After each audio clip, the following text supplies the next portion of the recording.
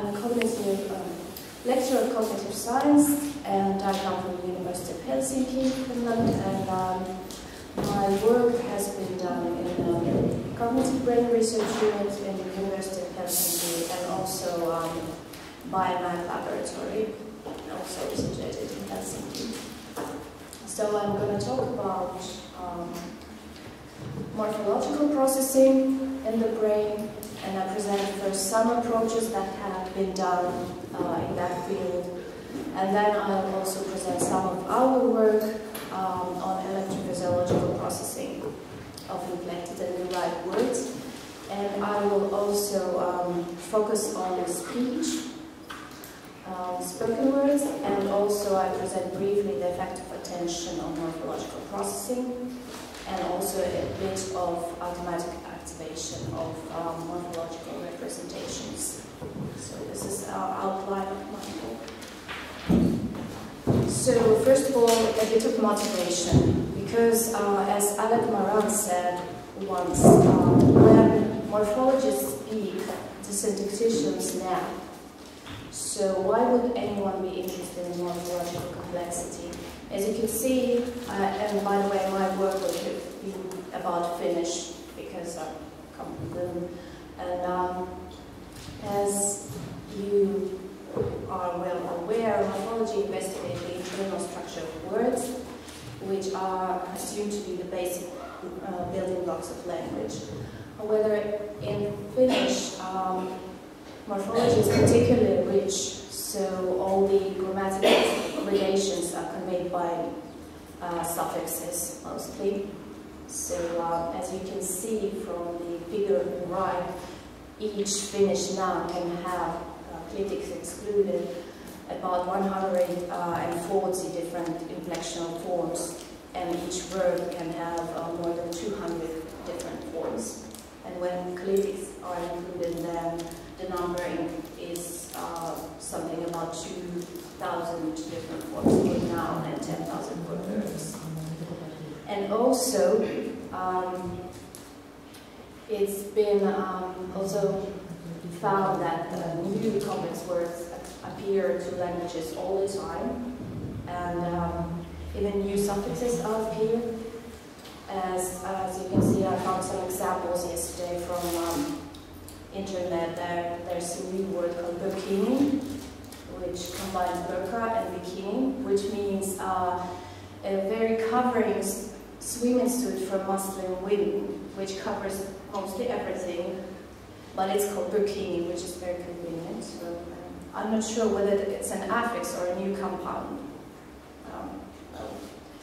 And also there's a new word which I wasn't aware of, is chillaxing. So you can combine chill and relaxing, so that there's a being suffix, so you can say I'm chillaxing now.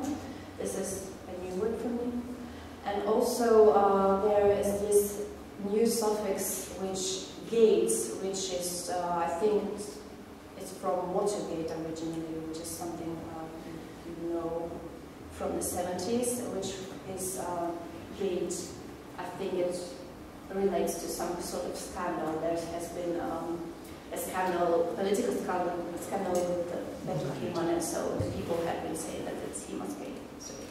So you see there words coming up. And this Benaki is the new word which my PhD student came up with. So it's like, it's a known word, but we could all understood and give it the meaning, like key, there's a, I think it's diminutive cases, somebody who is burned or something like this. So it's now being used in our group all the time. So that's how I became interested in morphology, and also because I found that for foreigners who come to Finland, morphology, or it's hard for them to learn Finnish because the amount of suffixes is something like 14, and it's very complex. So they also always complain that it's hard to learn Finnish. So, and it was hard for me also when I was a teenager, but it's not hard anymore. So what happens when we hear words like saunalla or saunasta? Is there some kind of mechanism in the brain? So, and I also will focus on derivation and inflection, common distinction within morphology. Probably this is also very basic for you, but I just wanted to say there's a major distinction, a major debate also theoretically, that inflection and derivation, they also, both of them have affixes, which carry semantic and syntactic information. You see here, derivational affixes form new words. So catless is someone without cat, so radest is formed from rad, and ost, which is an affix which forms nouns. And whereas inflection affixes, they specify grammatical relations. So like cats is plural. So they both, the mechanism is the same. So when you have cat, you add something, but yet they have different functions. So people have been interested in these forms, and one of the major questions has been the nature of lexical representation.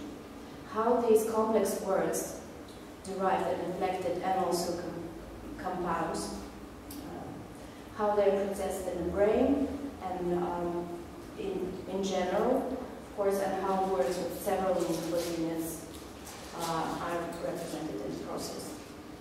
So this has been done for, I think, since 75 or something. There's been vigorous debate which goes on and on, becomes more and more complex. So, within research of morphological processing, they have asked, are these morphological complex words represented as whole units? As you know, the whole corpus, or like a mental lexicon, would contain the snowflakes and stings and happenings and darkness and snowness. Everything is stored, and then you just recall from memory and then you say them. Or are these complex words broken down and decomposed into morphemes while you listen or read them and produce them? And or are they both ways possible, as hybrid models suggest? And then some kind of factors affect the way they're processed and represented. And for instance, factors such as frequency would affect them, and the morphological transparency, and how frequent is the affix is supposed to, also suggested to affect. So there has been a full form model, also full decomposition model early on, and also then hybrid models. Yeah, so they postulate either storage, then obligatory decomposition. And as I said, the chosen groups depends on whole word properties. And the newer model postulate different representation in different stages of processing. So there would be some kind of a blind morpho-orthographic decomposition to words, and thereafter they're semantically integrated. Yes, and then and most of the models are behavioral, so they do not predict any whatsoever neural processing, except some more recent models, such as or morphological decomposition model. And also some of the models, for instance, in Finnish, you all know there's side model, which is based on neuropsychological data, and they have been found some differences between inflected and derived words. So they also predict distinctions. But this this model, which makes predictions on neural processing in the brain, also differentiates between inflections and derivations. So they say, based on patient and fMRI data, they say that rule-based inflections are largely processed by the left frontotemporal network, whereas for derived words, a bilateral system is activated, because the meaning of derived words is less predictable. For instance, kahvilake is nowadays something more than a place where you can have coffee. It's a coffee shop, or there are some other examples which you can find with derivations, which are more than just a sum of suffix and the base. They are sort of lexicalized already. So that's why they predict that also the bilateral frontotemporal network is activated for this word. So they process differently than inflections. So that's what we're going to talk about more. That's how I became interested in this. And because I will concentrate on Finnish, I will just briefly say what has been found behaviorally also. As I described, there's huge different variations of inflections for each noun. And when participants have read inflected words, they show a robust morphological processing cost, which is they elicit more errors and longer reaction times as compared to matched monomorphic words.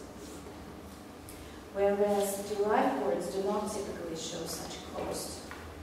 So they have postulated that morphological decomposition will occur only for inflections in Finnish, which may stem from the fact that derived affixes also have a lot of allomorphs, and they also appear in the language as inflected mostly. So it has been thought by, I think, proposed by Van Mester and also by Järvik et al., that it is more sort of economical to just store them and just to retrieve them. But there's still a debate, and some studies have found that when you control allomorphs in affixes, such as affix sto does not change even except when you have sto, stir, but when it's inflected, there's no any kinds of allomorphic variants. So they then show decomposition. But when you have other affixes, they change their phonological form when they inflect it, so this affects the composition and hinders it. So that's the basic theoretical idea behind this, which we started to test. And within electrophysiological studies in other languages, it usually has been done in basic violation paradigms. So they have found that regularly inflected words such as jump have mostly elicited the left anterior negativity effect, which you all know what it is, so I didn't explain as you heard. Whereas the processing of irregularly inflected words, such as ran, has elicited the M100, which was suggested to reflect lexical semantic access of the whole form.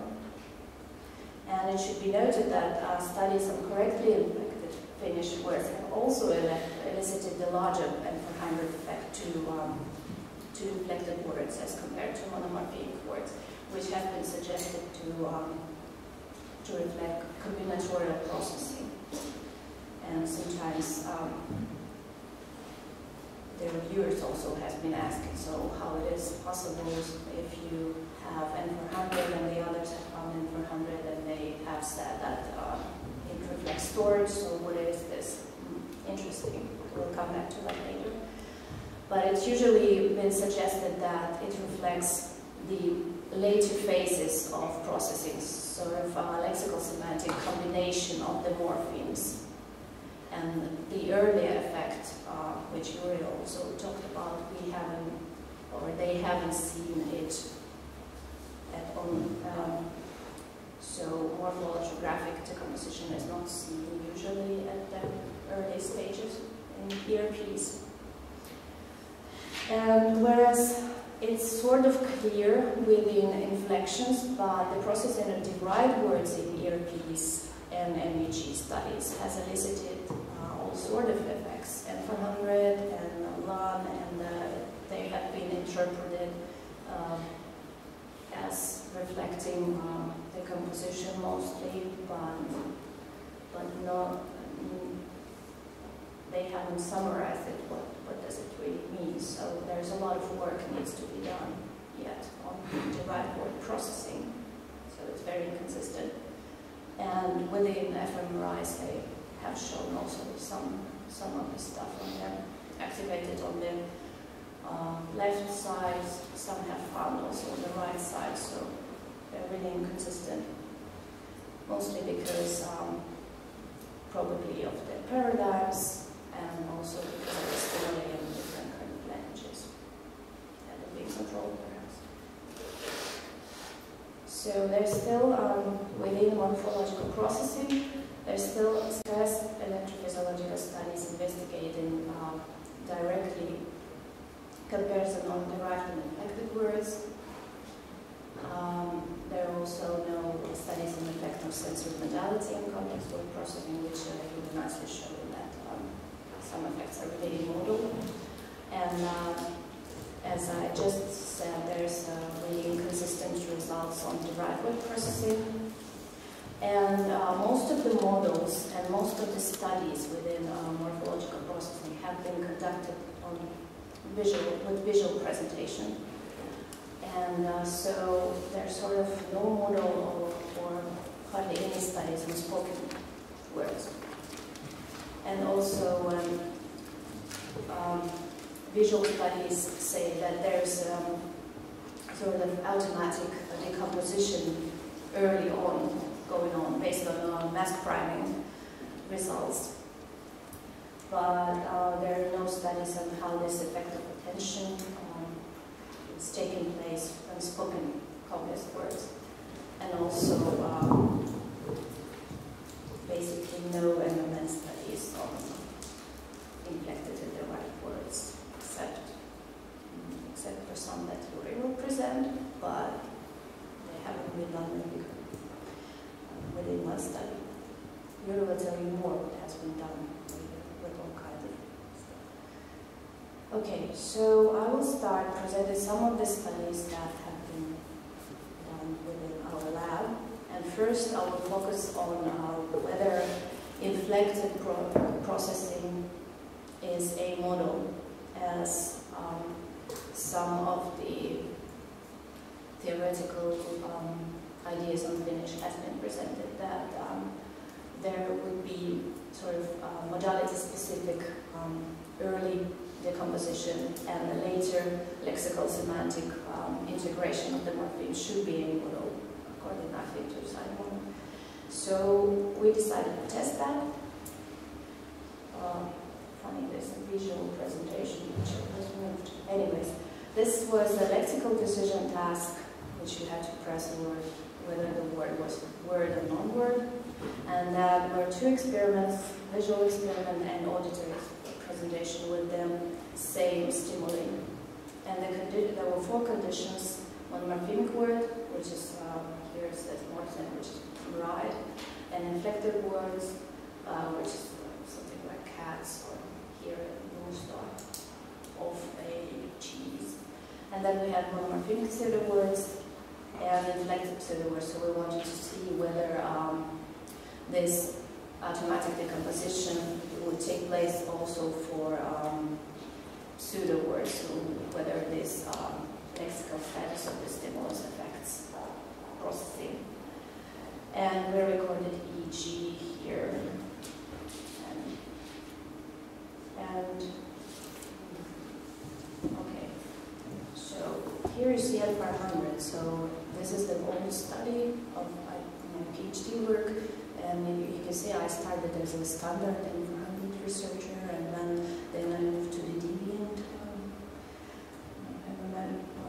Anyways, so you can see here that within visual or auditory modality, there was no, so both show more errors and longer reaction times to inflected than monomorphic words in both modalities. So this is like a replication of many visual studies with different paradigms in Finnish. So there's something going on, definitely behaviorally also. The words are most probably parsed into the affixes and thereafter combined to form a lexical representation. And then what we saw here in ERPs, as CTET, we can see that there was a larger negativity for inflected than monomorphemic words, also in both modalities, and which is far more pronounced in visual ERPs, which can be due to also the form of presentation in auditory stimulus unfolds in time, whereas the visual stimulus just pops out immediately. And we saw that this effect is only present for real words. So sort of when you see this green line, inflected pseudo-words, they elicit the most, the biggest 700. But when you compare them to monomorphic pseudo-words, you don't see any kind of statistically significant differences between them. So which means that morphological decomposition takes place only for real words. So what we saw basically is there was a similar type effect, but the visual modality took place much longer due to the form of presentation most probably, but on the central, obviously central lexical semantic processing, the morphological decomposition is a model, and the real word stem is required to initiate morphological decomposition.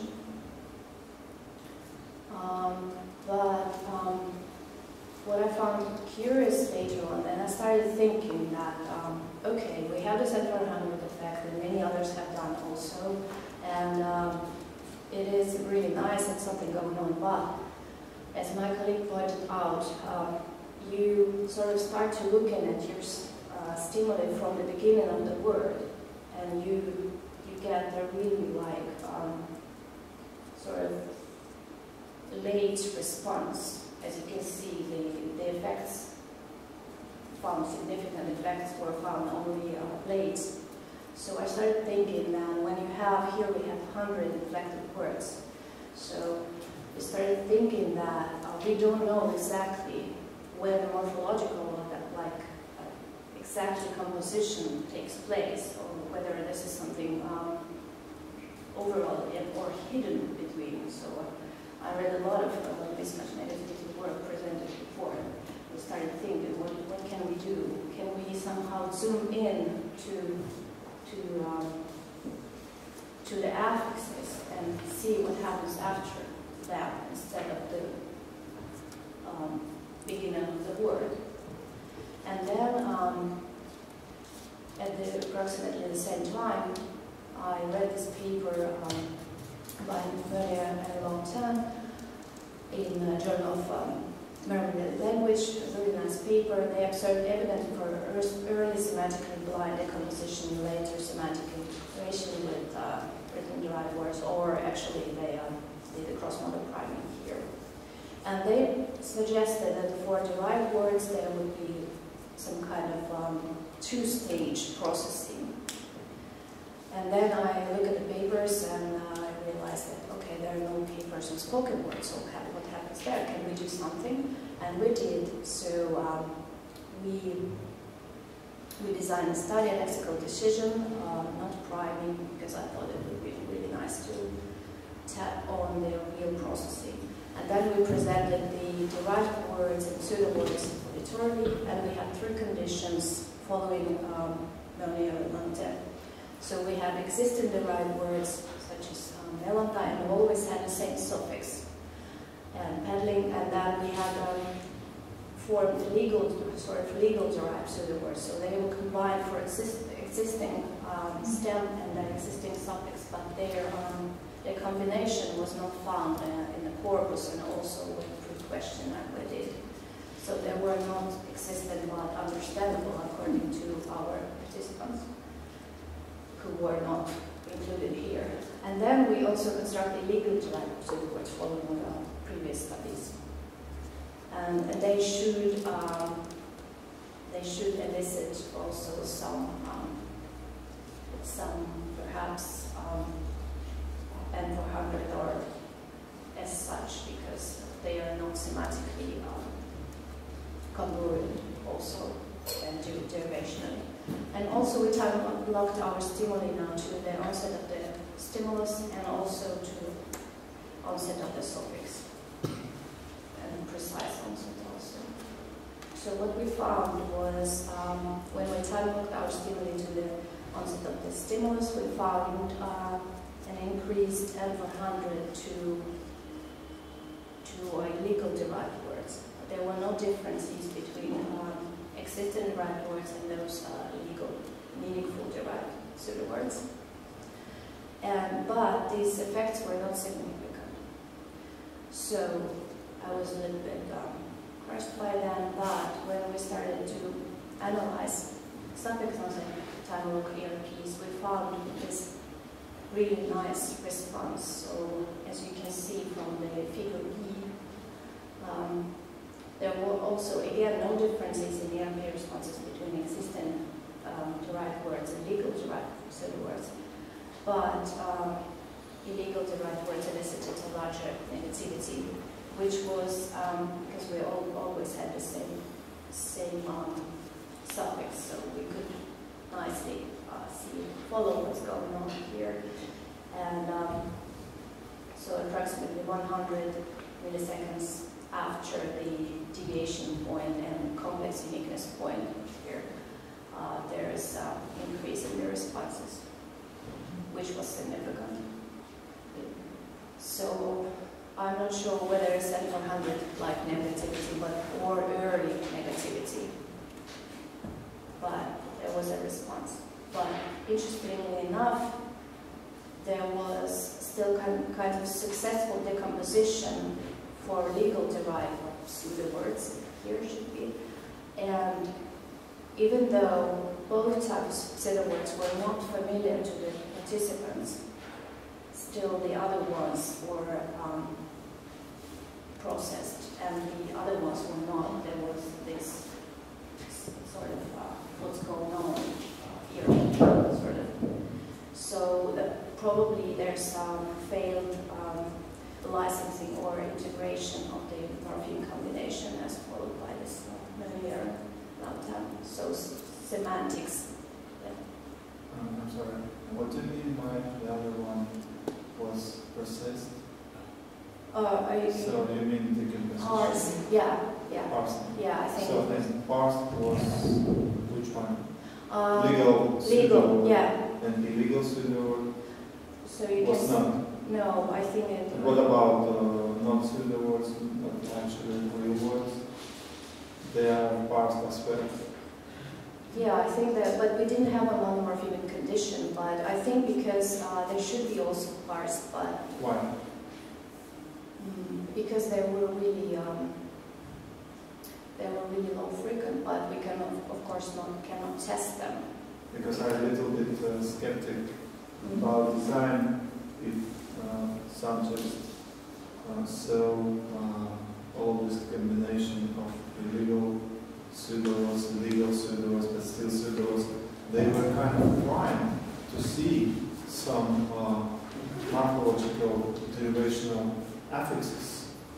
And in real life, we don't, our task is not to distinguish between real words and pseudowords, so we are not trying to see these morphological elements.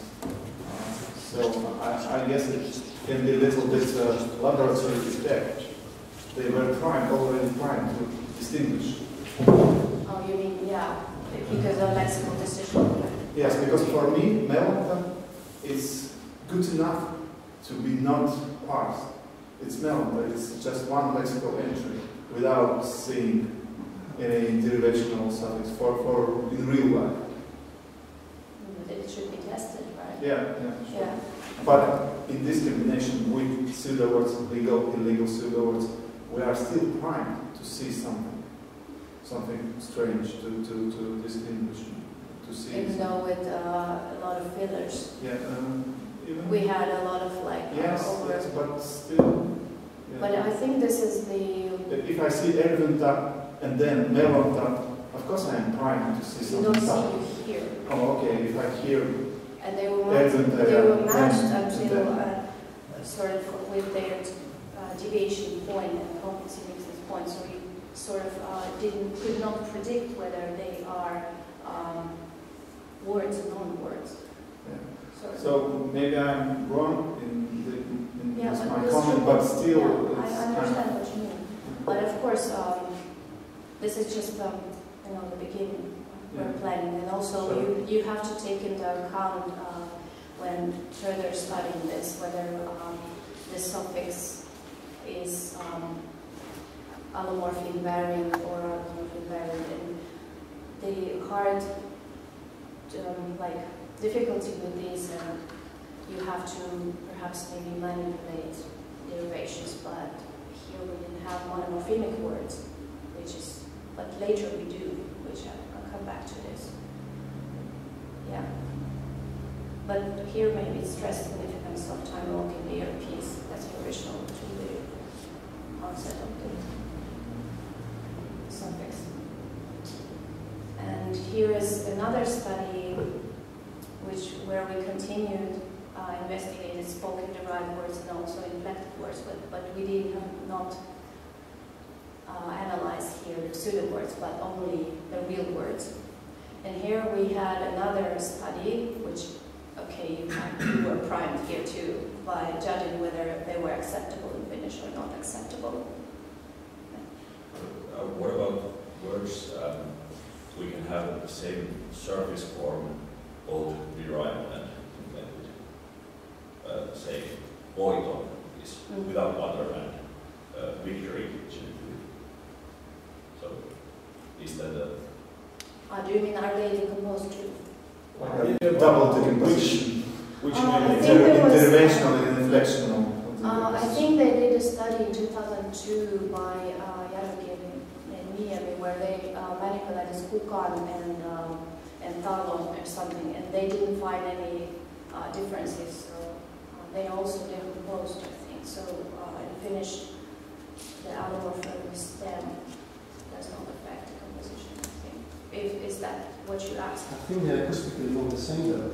Yeah, but it was a visual study, yeah, everything was previously done visually, so there's a lot to be done.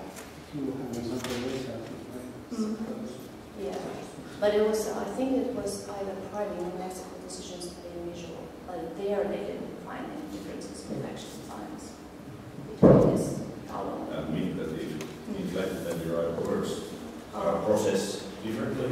Then there are these words that make an error. You might not know which pattern to follow. I think there is evidence that if you see an inflection lattice, you're likely to decompose it automatically. It's not, we don't know whether it's triple derivational. So it could be that you try to pause even though it doesn't make sense. Sort of stable English example is corner, which seems to be still parsed into corn plus ER as perfection affix. So it could be that the same thing goes maybe in the Voiton case, in the Griffin case at least, and then one of them wins in the end. So both have to be done, and then one wins. Yeah, perhaps based on context. Maybe we could let them, Yeah, so here we did a different task, and we had monomorphemic words here, and they were spoken, and inflected words and derived words. As you can see, some are worthless and something like of a cheese and bride. And then we recorded both EEG and MEG here and time-locked them to the stimulus onset and to the critical point just to compare what happens when we zoom in.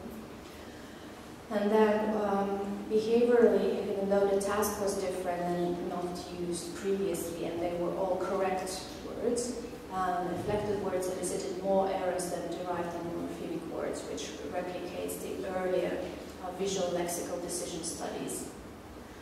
And then overall, inflected words elicited larger effect than morphemic and derived words.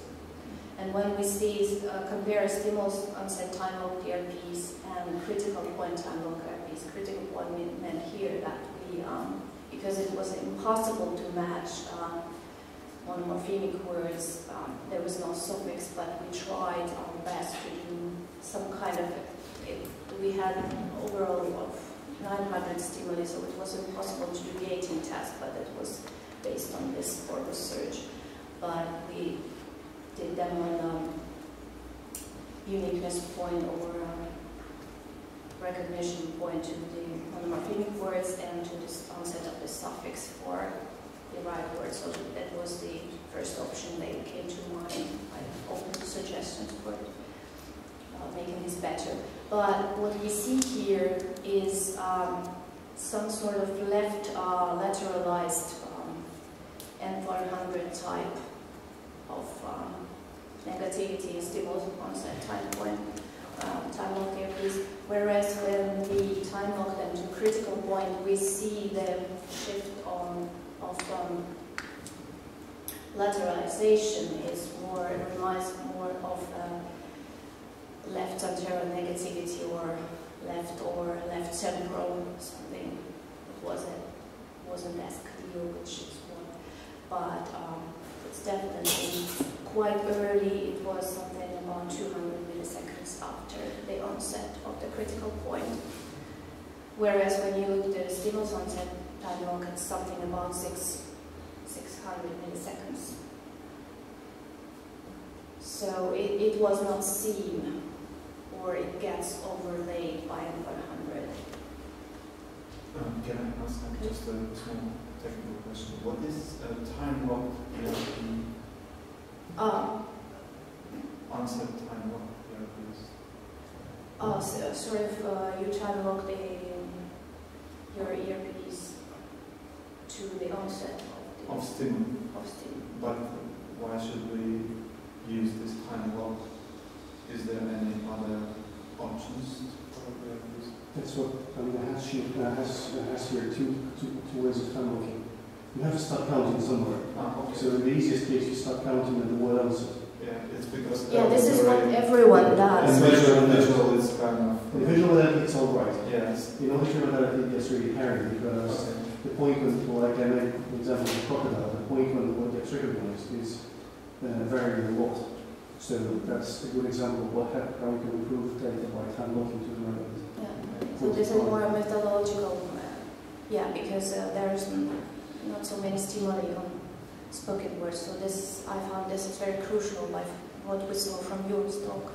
And so we see here the early effect, which is not found normally. And here's where the sources of these effects come from. And first we did the minimum current estimate without any a priori assumption on where the effects come from, and then we found differences between inflected and derived words, such that for inflected words there is a bigger activation, which is nicely left lateralized. But it was not enough for referees who wanted us to do some further work, and then we analyzed dipole models to see whether this big block for inflected words is composed for something more than just one source. And then we found sort of source pattern 1, which is, you can see there, which is sort of common to all stimuli, and then something small and pattern, which you can see that's all over the place for monomorphemic and derived words, which can be said that it's hard to sort of see that clear effect. But for inflected words, it's much more systematic. So there, for other types of stimuli, there's no source pattern 2, or it's very diminished. Whereas for inflected, there's something there. At least we want to believe. And also, we noticed some early effects for source pattern 1. There's something going on which is larger for derived than monomorphic words. Whereas in source pattern 2, there on the left hemisphere, you see the bigger activation for inflected words. Whereas basically no activation for derived and monomorphic. So there's clear differences between them. So what we wanted to, how we wanted to interpret is that there's larger lateralized responses for spoken inflected words, which reflect combinatorial processing, whereas we see also 2 overlapping neural sources, a common source which perhaps a cohort-like mapping of phonological information onto semantic representations of the words. And then there's another source which is only systematic in inflected word condition, which perhaps reflects processes specific to inflections, such as decomposition, and which led us to believe that there might be dual processing of spoken derived words, perhaps because we saw this early activation which is larger for derived words. And perhaps when you process derived words online, auditorily, they activate some kind of representation for affix and their allomorphs, and also the full form. But this is very tentative. And I'm not sure if I want to present this slide. This is the old one, perhaps skip it. Something like we did also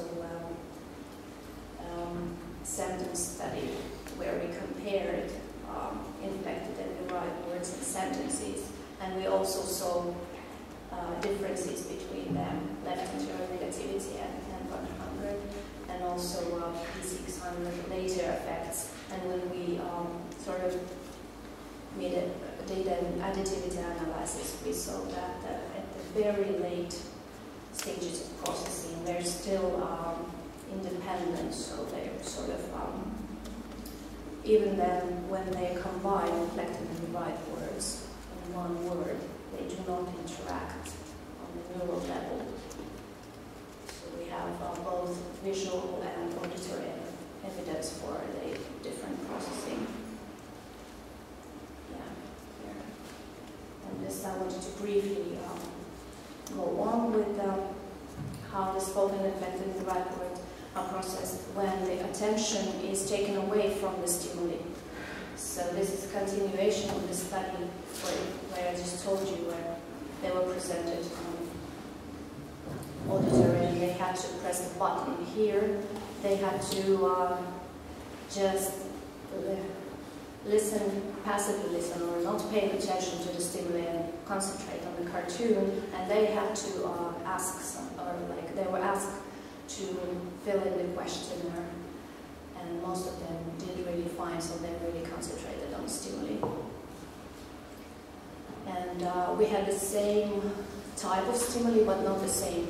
So altogether, we had really a lot of words to different experiments. So what happens when they listen to the stimuli? There is early, as you can see here at the end, there's some early activation, again for derived words, and some early activation also in non-attended task. So you can see that really something about 100 milliseconds after the onset of the critical information, there's no effect of attention. Whereas, as you can see, about 200 milliseconds after the critical point, the bigger red curve for inflected words, which is probably their parsing, it disappears. So the effects are only present in that unattended task, which I find interesting somehow. I think it goes nicely with what you represented. But and here also where the EEG effects come from, and they're most prominent in temporal areas of the cortex, and source activity is smaller when the attention is shifted to another task, which is of course maybe because we had really a lot of stimuli and we could not match them as acoustically as perfectly as in neuro studies. This was done before. And here you see some activation still, also for a non-attended stimuli, for inflected and derived words, and less so for morphemic words, which can be, there may be some activation, but not so well of parsing perhaps for them. And MEG data shows again that early source activity is not affected by attention, which is again is bigger for derived words, which perhaps, as I explained, there may be some kind of dual processing or double activation of affix representation and full form, which just continues longer than for non-morphemic words. And as you can see later, source effects disappear where attention is shifted to another task. So EEG results really nicely complement MEG data. So we can conclude that early activation was elicited by both attended and non-attended conditions, and the early stage may reflect some kind of automatic mapping of incoming acoustic information, and activation might take longer for derived words. And later differences between word types were not found here when the attention is taken away. So there might be later compositional processes when are just either hidden in this kind of setup or just do not take place. I'm not sure about this. But I think these findings are interesting. And just, it's my last study, so we're probably tired. And here is also a study done in collaboration with Turing. You can see here, we wanted to see also the automatic processing of inflection and derivation, and also their storage, because with MMN we can nicely sort of extract the activation, automatic activation of memory traces for words and affixes. So we really can tap on the representation of the words, and these words were really rigorously matched. They both of the inflected and derived words had the same suffix acoustically, but in for the derived words it marked adjective, somebody sings vowel, and with inflected words it was a plural marker. And we also had matched pseudo words with pseudo word stem and with suffix. And we used passive on all paradigms, so there were standards and occasional deviants. So, like we had standards as the stems, and the deviants were inflected words, and we concentrated on the speech negativity for this. And what we see here is what I see here, and we also we analyzed our effects in 2 time windows based on the ICA, how do they say, ICA? Dependent component. Yeah, but with their components. ICA components, yeah. Yeah, so we did a really good work in just to making sure that there we can analyze the double peak, at least with this vowel. And then with we can see here that in the earlier time window, we were already able to find differences between inflected and derived words. And in the later time window, we also saw not only the effects of morphology and differences between inflected and derived, but also the effect of frequency. So more frequent stimuli, and especially high-frequency derived words, elicited larger effects than low-frequency derived words, which shows another finding. So you may say that there is a lexical representation for vowel, which is stronger than for cross-diaph, for instance. Although, based on some other theoretical models, they suggest, and you can also expect from my earlier findings, that all derived words are stored, but there's something going on, you can see here. And we also compared inflected words and inflected pseudowords, and so the sort of replication of the syntactic MMN effect that for inflected pseudowords they elicited larger MMN, whereas for derived words they elicited larger MMN than derived pseudowords, which is sort of goes nicely with lexical MMN hypothesis. So even though we saw some differences between them, the derived words clearly still are differentiated from inflected words. And as you know, this is a highly automatic process. You do not pay any kind of attention to them. And the sources of this activity come from left temporal areas, and this is EEG, this is not EEG, but we could still nicely obtain them. And the sources are left lateralized, and we can see a nice frequency effect here within sources too, and also the morphology effect is replicating in source activity also. So what we conclude here as approximately 100 milliseconds after suffix onset, derived words elicit larger MMN amplitudes than inflected words, and so activation of memory traces for derivation are stronger than for inflected forms, and which perhaps are also always decomposed, whereas the picture is not as clear in derived words. And still for derived words there might be strong word-specific long-term memory secrets.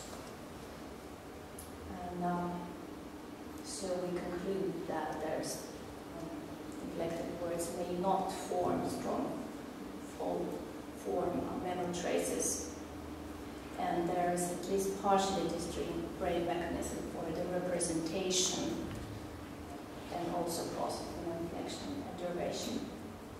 So generally to conclude, representation processing of inflection and derivation in Finnish is a difference.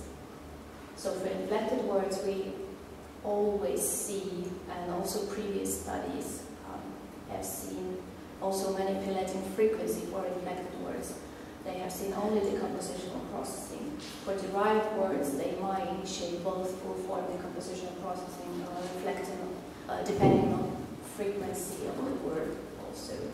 And similar type of morphological processing in both visual and auditory modalities. And no effect of attention in the earliest phases of post-suffix processing, whereas later stages may be subject to attention. And I would like to thank our brain language team at CBRU University of Helsinki, especially Lily here, and also Biomag Lab, which kindly always lets me in and lets me do whatever I want, and also Yuri in Cambridge, and also Harlan in Potsdam Cream Lab.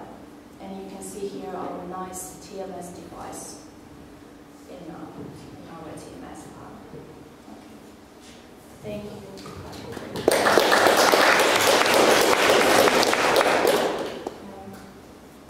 Any other questions, or are we trying?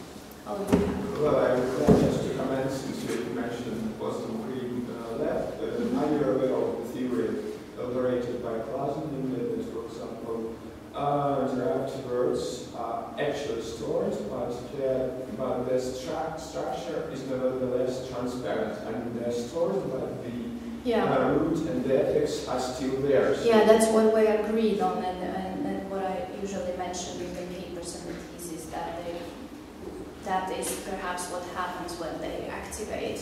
There may be activating also some kind of this structure. Because you can, for example, test this by comparing the results of priming experiments and just visual lexical decision tasks, something like this, because usually priming experiments you get prime text for derived words, and in the Yeah, I think the paper in which you refer is 2003, and they done also priming study, by Clausen, but mostly Harvard agrees with our results, so we also. You said mostly, not completely. I think completely. Yeah. Can you remind us what the attentional manipulation was in that experiment?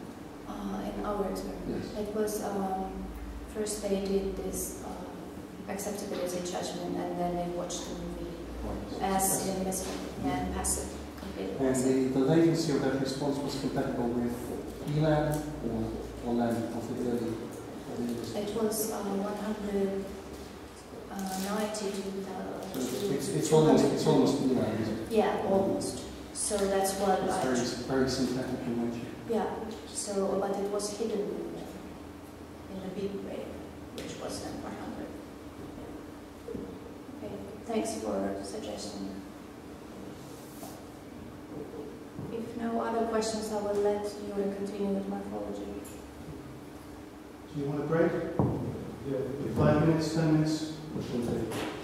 As long as it takes the queue to get through the vending machine, right? Yes. Okay, let's hope the vending machine is completely. Stay until the very last strip.